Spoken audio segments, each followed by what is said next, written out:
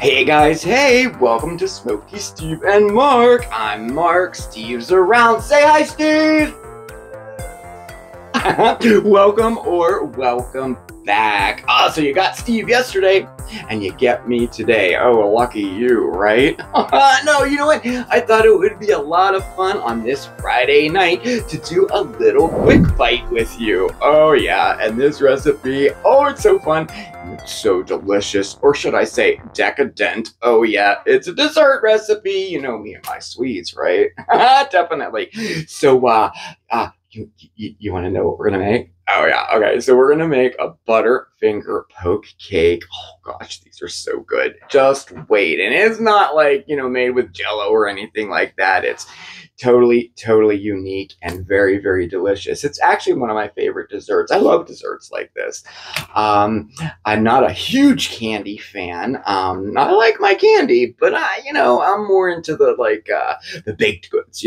So when you have a candy combined with a baked good, oh yeah, I am all about that. Really I am. But I will tell you that Butterfingers are one of my favorite candy bars, right up there with a Reese's peanut butter cup.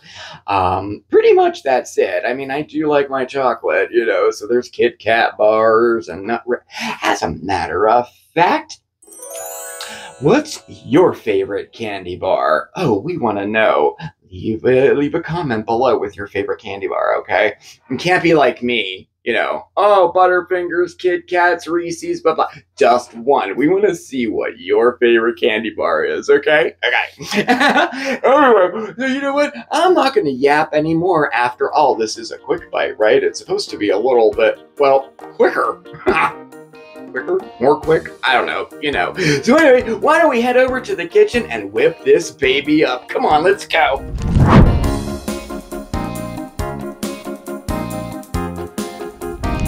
Oh, we have a great recipe to do today. Oh, today we're gonna make a Butterfinger poke cake. Oh yes, and this isn't like those poke cakes like Christmas time, with the red and the green Jello in it. Oh no, not like that. This takes poke cakes like to the next level for sure. It is so good, and it's kind of a hack recipe too, because it starts with a cake mix. So let's get to it, shall we? For this sinfully delicious dessert, you will need 1 box of golden butter cake mix, and then you'll also need 1/3 cup of butter melted, 1 cup of whole milk, 3 large eggs, 1 tub, that'll be about 8 ounces of extra creamy Cool Whip, oh yeah, and then salted caramel ice cream topping, and hot fudge topping, and you'll need about 1 cup of each of those, and the star of the show, Butterfinger candy bars, and you're going to need about, 1 cup to 1.5 cups of them all crushed up. This is one of those mini bar packages. Okay, so the first thing we're going to do is empty out our cake mix into a large bowl, and to that we're going to add our wet ingredients. That would be our milk, our eggs, and our melted butter. Okay, and then we're just going to beat this until it's all nice and combined, about a minute or two, okay? All right, our batter is ready. And now we're going to prepare a 13 by 9 inch pan by greasing it or spraying it with some non-stick cooking spray there, okay?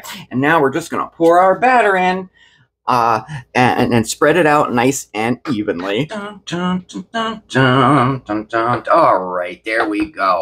We're nice and evenly spread out there. Okay, so now we bake in a 350-degree oven until it's nice and gold on top, and a toothpick inserted in the center comes out clean.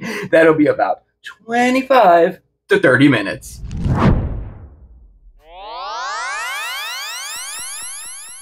Ooh, here we go. All right. Ooh, just perfect. It's pulling away from the edge a little bit. It bounces back when you, just perfect. Whew. Okay, so now we're gonna let this cool for about 10 minutes while we get our poke fillings together. Yeah. Oh, yeah, just perfect. Okay, so for our fillings, we have the salted caramel ice cream topping, and we have our hot fudge topping too. So what we want to do is we want them to be like pourable. So you can take the lid off and put the entire jar in the microwave, and then just hit it for like 10-second intervals until it's nice and pourable, just like this. You don't want it to be too thick. And we're going to do that with both of our toppings, okay? And now we are going to poke our cake. So we're going to take a straw or maybe the back of a wooden spoon, and we're going to make little pokes in our cake, not all the way to the bottom. Like, you don't want to go all the way through, but, you know, half, 3/4 of a way through, and randomly poke holes all in the top about an inch apart or so. Now, you don't want them to be too close because we're going to go back through a little later and make some more holes for the hot fudge topping. Oh, yeah, I think this is good for our caramel. I think every slice will get a little bit, yeah, really good. And now, oh, yes, we're just going to kind of put this right on top here, sort of concentrating on the holes a little bit there. And we're going to put it all over the top. And like I said, it'll take about a cup. Good. And this is like an OCD thing. You can keep doing this. Yeah, we're good with the caramel. Okay. So now we are going to take our straw and we're going to do some more holes where we don't have holes. All right there. And oh, yes, our hot fudge. Ooh. And we're going to do the same thing we did with our caramel, kind of concentrating on those new holes, but it's not, I just say that. It's not like it has to be, like done. Look, I can't even think of what I'm saying. I'm so into this. Now we're going to finish this off by spreading it all over the top, just like this. Oh my, sticky, sweet, yummy goodness here. This should be outlawed, really. Okay, and now we're gonna let this cool down completely while we make up our frosting. Okay, so for our topping or our frosting, we need 8 ounces of extra creamy Cool Whip topping. Now, I went ahead and made my own, and you could make your own too with heavy whipping cream if you'd like. But I've mentioned this before in the past when it comes to baking and stuff. I do love using the Rich Whip. So this is Rich's company. This is a great non-dairy topping. Takes about 2 minutes to whip it up, and why I like it is that it lasts a lot longer. It's more sturdy and it holds up a little longer than your traditional whipped cream does, which gives you an extra couple days in the fridge too if you're not going to eat it all that quickly. So I went ahead and made up some of that. And then I took our Butterfingers, and oh yes, we made some crumbs out of them.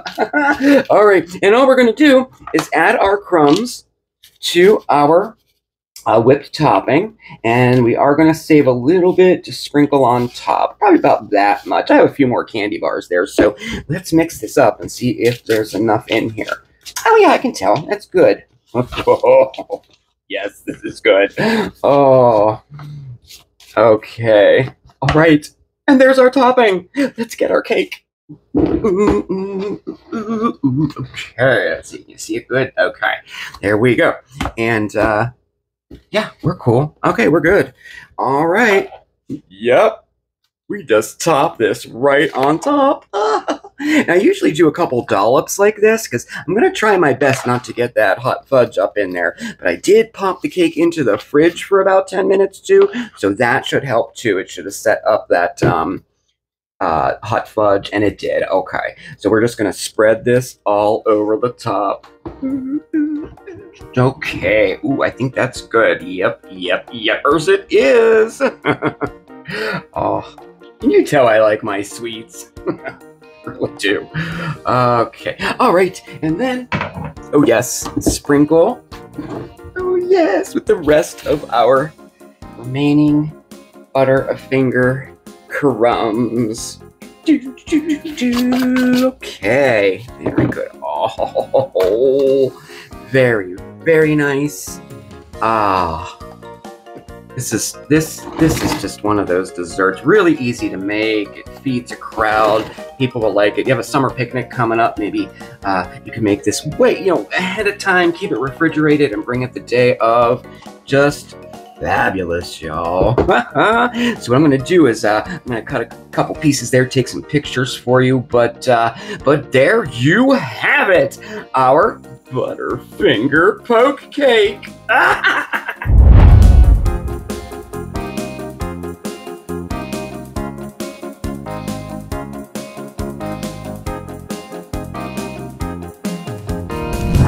Okay, so you know I had to have a little DYK, right? Especially because we're talking about Butterfingers.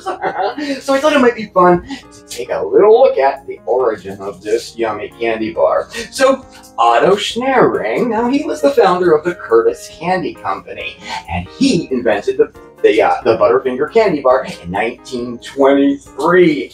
All the way back in 1923. Now, the name comes from a sport insult used to describe players who, well, really couldn't hold on to the ball all that good. And to choose the name of the new candy bar, the company held a big public contest to do it. And one Chicago resident thought that Butterfinger would be the perfect name, especially since the company's other famous candy bar was Babe Ruth. Now, to promote the new candy, check this out. The Curtis Candy Company dropped Butterfinger bars all over cities, all over the United States. Oh, but I have loved to have seen that.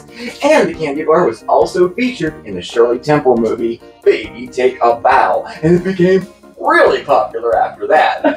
Now today, the Butterfinger is manufactured by the Ferrera Candy Company, and it's still made in the U.S.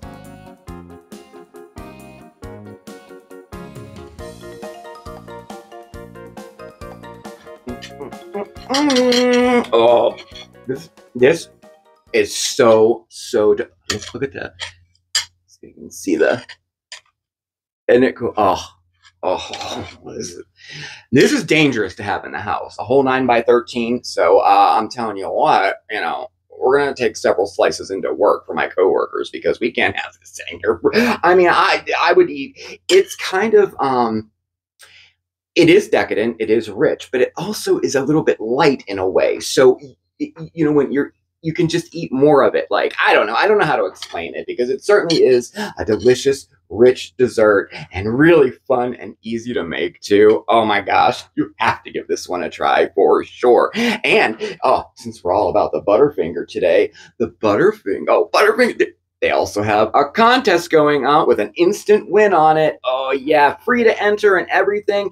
And you can enter all the way till the end of the month. So I'm trying to win something. I haven't yet, but I'm trying. So I'll put the link down in the description below, okay? And good luck with that. Definitely enter. It's totally free. It's fun. You just put your name in and your email address in, and then you get to spin the wheel. And if it lands on you win an instant prize. And they have all kinds of different prizes you can win. So I'm due for a win. Let me tell you, I really, really am. I haven't won anything in a little bit here. So I'm hoping I win something from Butterfinger. Yeah.